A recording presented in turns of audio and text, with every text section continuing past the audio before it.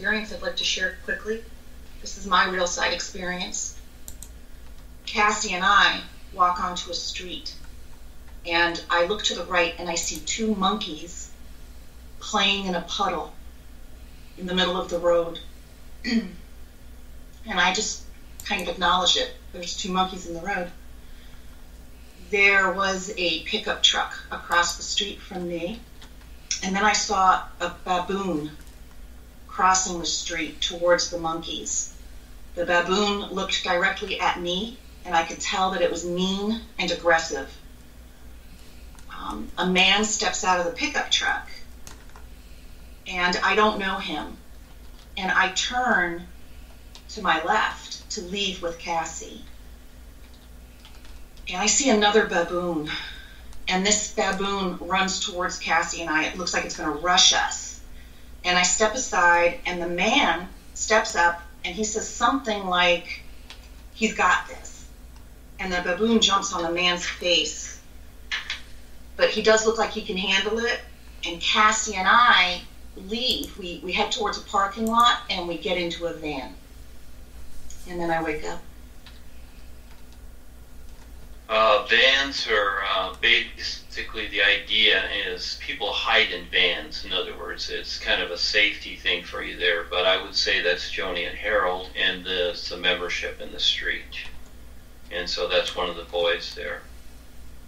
And so that's why he's saying I can handle it. So in other words, see, they're watching you. And the membership, that's what they're doing. They're just playing in the street. They're the little monkeys. In other words, those little animals. And yeah, aggressive baboon. That's is what you're saying. Harold and Joanni, they're baboons. That's them. Yeah, they're watching all this all the time, and anybody that's a part of this. Yeah. So yeah, that one's pretty simple. Yes. Thank you. You're seeing that objectively. So it's not necessarily that it's going to happen here, but on the real side, what they're doing, I listen to people's experiences, and as they try to go through different levels, like Mikey or whatever, and others have had the same thing too. They go through obstacles. There's soldiers there. There's the Callum Guards. There's all kinds of things. There's the military, the police. These people on the real side. So you're getting a heads up here. They're always going to try and stop you because they don't want this to succeed, simply because they're being exposed. And as it comes down to the physical, they're being exposed. They don't even realize it themselves what they're doing. They're putting on their front here. And again, you may never confront them here, but on the real side, they're trying to stop you. They're trying to scare you so that when you come back to the physical, that, just like Cassie, when she wakes up from her experiences and sees you on fire, that bothers her personally because she doesn't know what's going on. And even when you do know what's going on, it still bothers you because, we're set up a particular way. Seeing our house burn, even though it's symbolic on the real side, you might say, it still hits you personally. You still carry these ideas, you see, and these images. And it's a toughie. Life is tough, but it's a warning.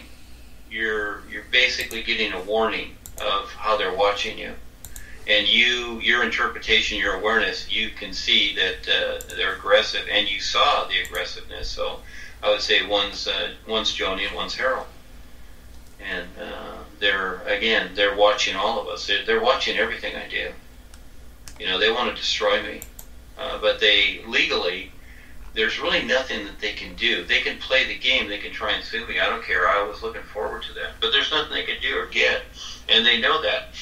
And Joanni's at that point now that it's a catch-22 for her. If she does that, if she really follows through with that, because she's threatened several times with me, sent me letters, etc. Remember 2001?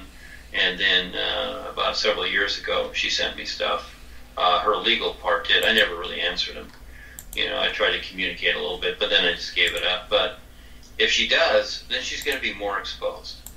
So she's really got to stand back. But on the real side, she's going to try and scare you, come in different ways, etc. That's why you're there. So you're seeing this. But it's all okay.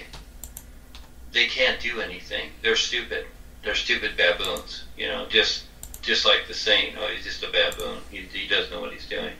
And that's what they are. Yeah.